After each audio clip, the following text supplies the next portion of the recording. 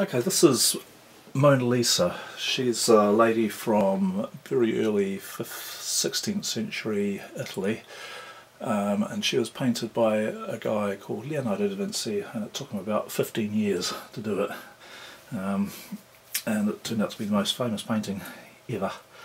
Now I've got this theory that Mona is the great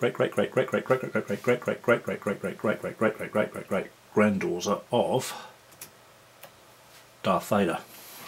The reason I think this is because of a thing called the golden mean, which is a mathematical ratio which turns up in art and architecture and nature a lot. The ancient Greeks used it in the design of the Parthenon, and Leonardo da Vinci used it all the time. In fact, artists have been using it sort of throughout.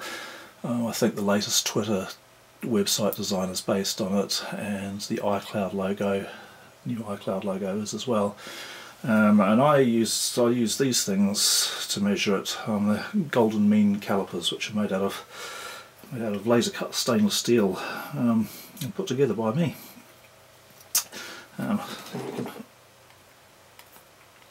Like so, that the kind of stretchy things that used to.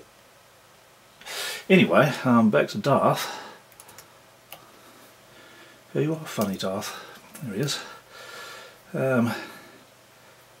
The distance from the top of his helmet to the bottom of his chin, there's a sort of point right there which is kind of the eyebrow line of his helmet. He's got a helmet with eyebrows. I've never ever seen any helmet with eyebrows except this one, but you know, I guess you do what you have to do. Likewise, distance from the bottom corner to the top meets at the eyebrow line there. So those are special eyebrows, which is a bit kind of woolly, but more accurate. The height of his eye compared to the distance between the bottom of his eye and this little light thing is spot on. That's the golden mean. And the width of one eye compared to the width of eye plus nose is the golden mean as well. What else we got? The width of one eye to the edge of the helmet.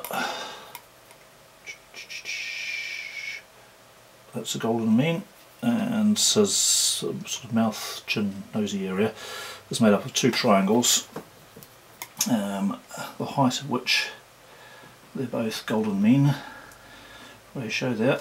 And I think if you take both of those combined, like so, yep, and sure enough, it meets right in the middle of his helmet there again. So everything fits together neatly. And the same principles apply with Mona herself. So if you take from the bottom of the chin to the hairline, the golden mean point is right between her eyes there, and the width of one eye is the same as the other eye plus nose. And I think the width of the nose, yeah, there you go, give or take a bit of eyeshadow.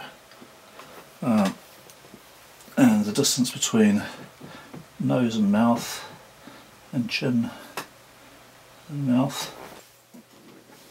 Anyway, so I think it's fairly obvious that Mona Lisa is a direct descendant of Darth Vader, or whoever it was that designed Darth Vader's mask and sort of helmet and that. And you know, I mean, looking at this, it's pretty clear that Leonardo da Vinci probably designed both, I should think.